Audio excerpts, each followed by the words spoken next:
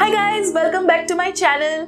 So you are probably watching this video on your smartphone, right? And if you are doing that, then this video is for you and for everyone else who cannot live without their smartphones. So in the present time, we cannot think of our lives without a smartphone, right? Like we wake up in the morning because the alarm clock in our phone is ringing.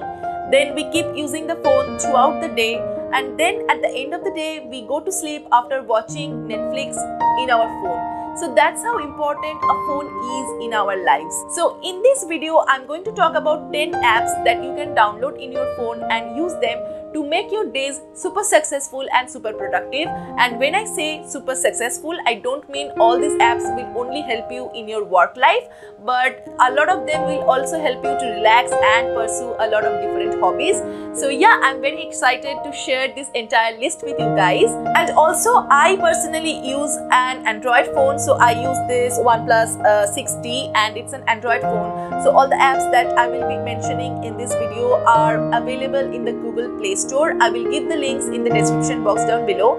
I am not sure if all of them are available in the iOS, but I will try to find alternatives and I will also give the links in the description box. So yeah, that's all that I wanted to say as an introduction for this video. Now let's get started with the apps. Now to have a super productive day, you need to wake up in the morning, right?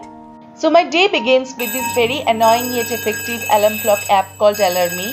It only stops when I get up and solve 2 math problems.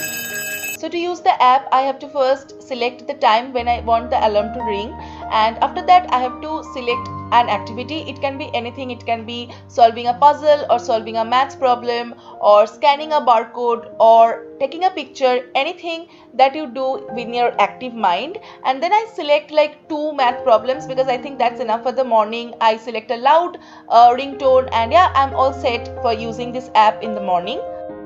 So as soon as I hit the dismiss button when the alarm goes off, the math problems appear on the screen, and I select intermediate kind of math problems because very tough math problems in the morning can get a little overwhelming. And yeah, I solve them back to back, and then the alarm stops. And after this, I do not feel like going back to sleep, so I wear my glasses, smile at myself, and yeah, I'm ready to face the day. Now the next app that I'm going to talk about is something that you probably already have in your phone, and it's the Google Calendar app. So the Google Calendar app can help you to make the perfect digital to-do list. So this is how the monthly overview of the app looks like, but I love to keep it in the weekly mode because it allows me to see all the activities that I'm doing in a day, and also gives me an idea of all the activities that I have planned for the week. Updating this app, I follow a 2-step system. So once every week, when I'm making the weekly to-do list in the weekend, I update this app and I add all the activities that I want to do repeatedly throughout the week. And then for the activities that I want to do in a specific day, I update that every day in the morning. And also using this app is very convenient because I do not have to carry my manual to-do list. I can just carry my phone and I will have my entire day's plan with me. And also if I want to go back and see a few things that I did in the last week, or I want to see all the activities that I did in the last week, I can just take a look in this calendar and it's done. So yeah, it's very convenient to use. Now, if you are a very basic person, you don't want a very complicated to-do list, you don't want to time block, you just want a very simple to-do list, then the next app can be very suitable for you. It's called ToDoist. And in this app, you can just enter the tasks very simply. It's just like your note option in the phone. You add all the tasks that you want to do, and for each of the tasks, you can add some subtasks if you have to. So if I have to edit a video when I'm away from home, I will add that as a task, and for the subtasks I add rendering and then color correction and then voiceover and then stabilizing and all those different things. And once it's done, I just click on the task and it's gone. It's not at all complicated and it's very easy. So if you are a minimal person, this is a perfect option for you. Now the next app that I'm going to talk about can really simplify your work life and make it very structured.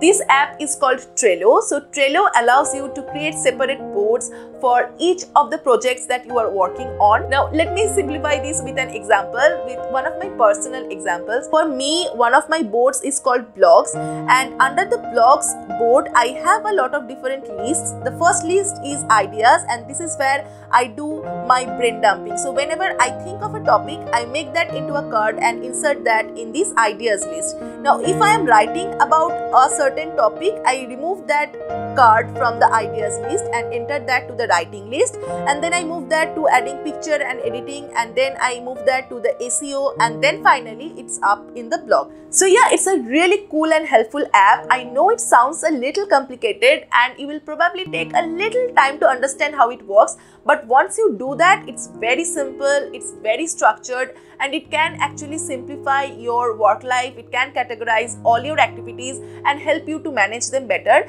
And one thing that I really love is that it can be synced between your laptop and your phone. So when you are not opening your laptop, you can update it using your phone, and then when you are working on your laptop, it's already updated over there, which I think is very convenient for me. So yeah, this is one app that I use every day and you should too. It's really going to help you a lot. Now the next app that I'm going to talk about is called Toggl, and it's for anyone who is having a very hard time to manage his or her time. This app works like a stop clock that also keeps the record. So to use the app, make sure that you are adding the activities that you want to track, and when you start doing that activity, turn on the clock, and once the activity is completed, turn off the clock. This will keep the record of all these activities over the weeks so that you can see where and how you spent your time. So if you are feeling drained by the end of the day, you think you do not have any time for yourself and you are working throughout the day, it's high time that you understand where you are spending all your time, and for that this app can really help you. Even if you do not use this every day, make sure that you are using it for a few weeks to know where all your time is going. So yeah, for that this app can be super helpful. Now we have discussed enough about these work related apps. Let's take a break now. Let's move on to something different. Let's talk about something different. Let's talk about habit building. Building a good habit is amazing, but it takes up a lot of time and effort. And there will be days when you will feel super lazy. There will be days when you are so occupied with something else that you won't get any time. And there will be days when you are totally forgetting about it.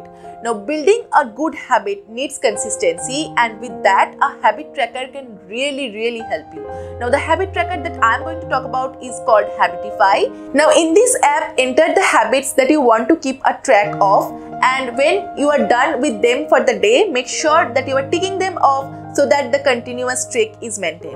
Now, talking about habits, I have recently developed the habit of listening to audiobooks, because even though I love reading physical books, at times it's not possible to buy all the physical books because at times they're not available, at times they're very pricey, and most of the time they end up cluttering the home, which is not desirable at all. So for listening to audiobooks, my preferred app is Audible. For this app, I pay a monthly subscription fees of 200 rupees, which I think is very affordable. Listening to audiobooks is super easy and convenient. I can do that whenever I want to. Recently, I have developed the habit of taking notes of all the non-fictions that I am reading, and I find it way easier when I am listening to the book and taking the notes because I concentrate better in that manner. And I also love listening to the audiobooks when I am doing some household chores, and this way the work seems to be a little less boring. Along with listening to audiobooks, I have also developed the habit of listening to podcasts, and for listening to podcasts, my favorite app is Spotify.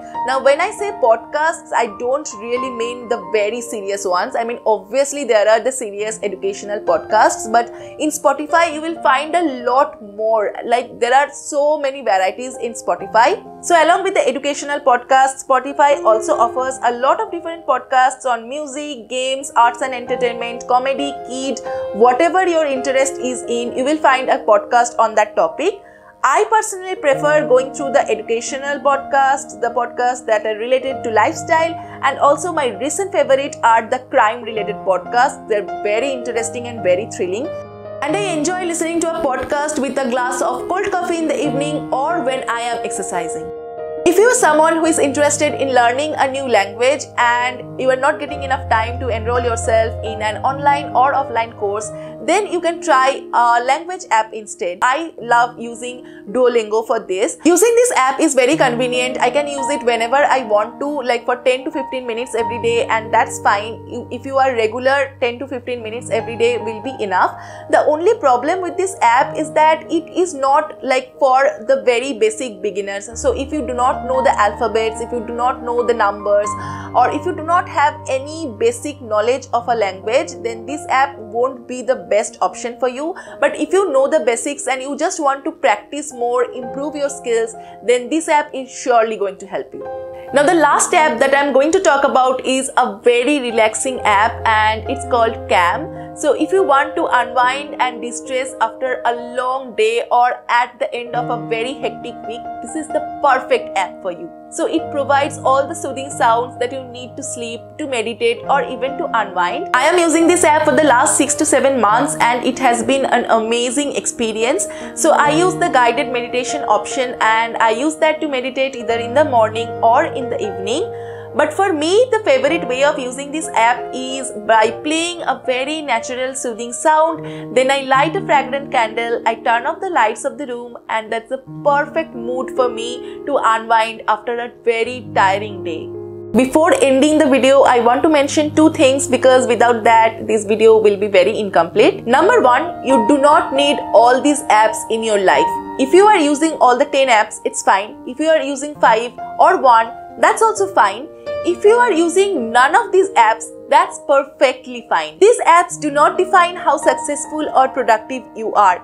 They can help you to become successful or productive, but you can do great even without that. So if you are not using any of these apps and you don't want to use any of these apps, that's perfectly fine. There's nothing wrong in it. 2, do not feel compelled to use these apps every single day. I know when you have some productivity app in your phone, you kind of feel the urge of using them every day, and when you fail to do that, you feel like a failure, you feel a little demotivated, but it's completely fine. You have a lot of things to do. So if you are not being able to use one of these apps on a certain day, it's okay. So if you want to take a break for a few days or for a few months from an app, it's fine. Do not let that demotivate you or make you feel any inferior. So that's all for today's video. If you have liked the video, give it a big thumbs up. In the comment section below, let me know which are the apps that you are going to try.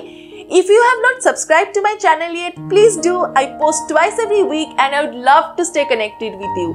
I will come back with a new video super soon. Till then, take care and bye-bye.